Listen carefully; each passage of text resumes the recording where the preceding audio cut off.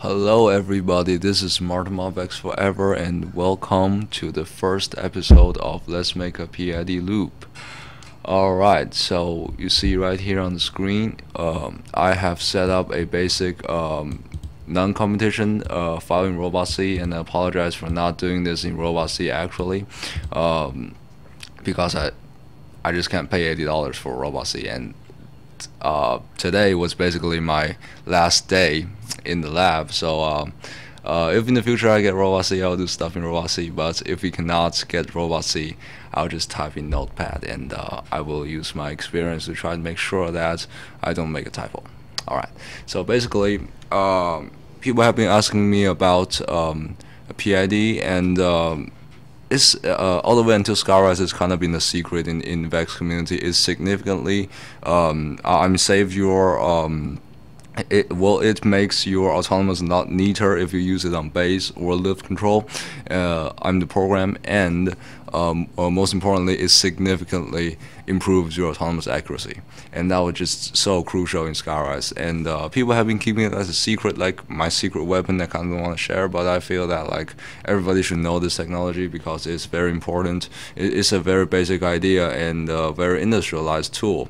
If you go study engineering and motor control, and I feel that VEX is a very good way to introduce and expose you to this area.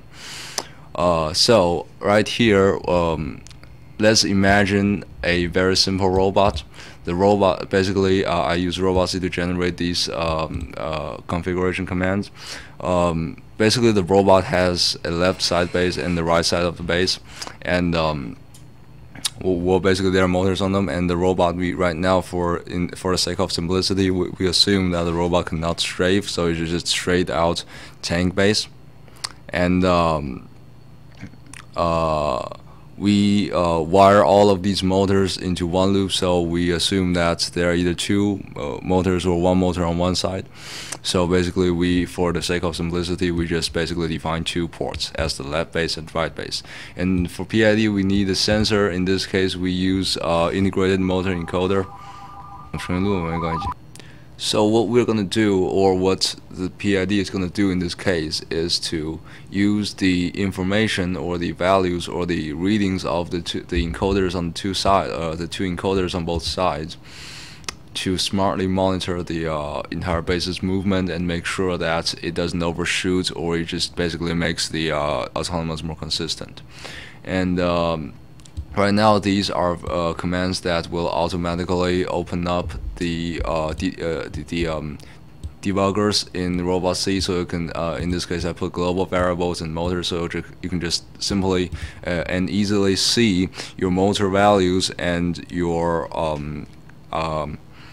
your global variables, in this case probably your target and your error or something. If you want to see that, you can see that in global variables. That's very convenient, and we include the platform with VEX, although we're not going to use the a lot of in this case we don't plan to use native language. We'll just include that, and very simple, a main task. And I just placed this while loop inside this main task, so that basically the program keeps running. That's the purpose. And I use a fairly big wait time of 20 milliseconds, which is basically pretty big. Most people use 10 milliseconds, 5 milliseconds. But basically, if you use the motor controller MC29, as what Mr. Perriman has said, that if you use a motor controller 29, the maximum update rate for the motor power is every 20 seconds. So that you can see me that later in the PID programming and loops, I will use 20 as the wait time, or probably a little bit a bigger or slower loop, because it just doesn't make sense if you if you make a loop that actually runs faster than the speed at which the motor can update itself, like natively in Robot C. So right now we are gonna set up something very simple. I always recommend doing this, doing your user functions when before actually start diving into programming, just so that you know what you're doing with your motor. You don't have to figure out or type the motor commands again. So in this case, we are going to type a command, type a user function called let's just call it move base. All right. Let's type void move base, and we will add a parameter which is an integer, and this integer, let's call it speed. That looks about right, and don't forget your brackets.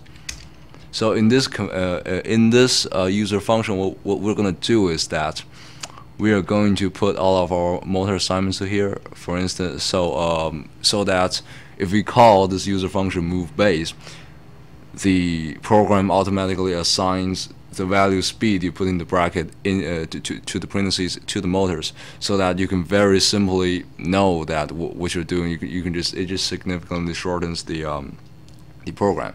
And I am going to use that in the future PID loop, and that is going to make your program, not just PID programming, but just programming in general, very simple. So let's type motor, and my first motor is my left motor, so let's call it left base. Equals to, that's how you assign the value, and equals to, in this case we call it speed. And the other motor left base, right base, excuse me, right base, also equals to speed. Well, this actually right here, the signs in front of the speed, it can be positive, it can be negative. However, the point of having this is that when you assign a number called speed to the motor, what you would expect is that if this speed is positive, we expect the robot to go forward. If the speed is negative, we expect the robot to go backwards, so that you don't have to figure out what sign I need to put in front of the motor. So if you actually fix the signs here. So let's say that right here, let's assume that we plug them in oppositely, and they're actually right. But if you do the same thing and then you type in the task main move base,